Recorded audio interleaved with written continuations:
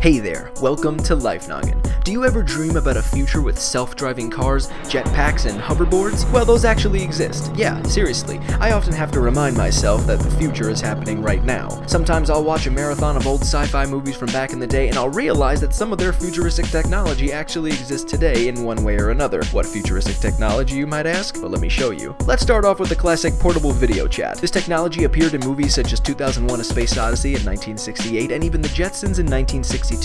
One attempt to make this technology a reality dates back to 1964, a little after The Jetsons, with the picture phone. This invention was only available for limited calls between Washington, Chicago, and New York, and it cost anywhere from $16 to $27 for a short 3-minute call. In 1999, the Kyocera VP210 became one of the first cell phones to offer video calling. Yay for portability! Today, portable video chatting is everywhere. Do you own a smartphone? Well, then you probably have the ability to video chat. Apple first introduced this feature to their iPhone in 2010, and many other apps have been created since then to do the same thing. Do you want to be a cyborg but don't have the time to get that expensive surgery? Well, no problem. Futuristic computer glasses are just for you. Remember Cookie from Ned's Declassified School Survival Guide? Well, if not, he basically wore a tiny computer on his glasses. Variations of these glasses were also featured in movies such as Star Trek, X-Men, Time Cop, and even Back to the Future 2. In most cases, these glasses would allow the user to access different visuals and data which could be seen through the lenses. Does this ring a bell? Cough cough, Google Glass cough. This kind of technology has been in the works for years. In 2012, the CEO of Oakley stated that they have been working on making a smart glasses product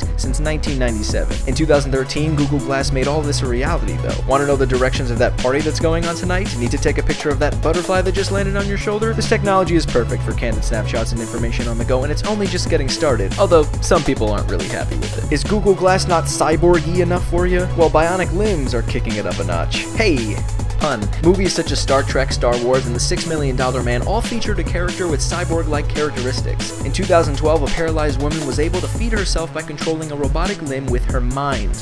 How cool is that? While this technology first required wiring to be able to pick up messages from the brain, it has evolved to allow wireless brain control. Today, scientists are improving the design of bionic prosthetics with the use of 3D printing and lighter materials. Speaking of 3D printing, that might be the closest we'll ever get to the super cool Star Trek replicator for now. The Sci-Fi technology featured in that show would create food and drinks and other items on demand. Today, 3D printers are able to create a variety of things, including food, in a short amount of time in the comfort of your own home. The ZeroG printer of 2014 is the first 3D printer to work in zero gravity. NASA intends to use this to their advantage to print needed tools and even food for their astronauts' consumption. Once again, I'm gonna go print myself a pizza. If you want to know more about 3D printing, we actually made a video about it. You should go check it out. What sci-fi technology do you think will become real next? Make sure you come back every Monday for a brand new video, and if you want even more Life Noggin, check out these other episodes. And I'm Blocko, this has been Life Noggin, and of course, don't forget to keep on thinking.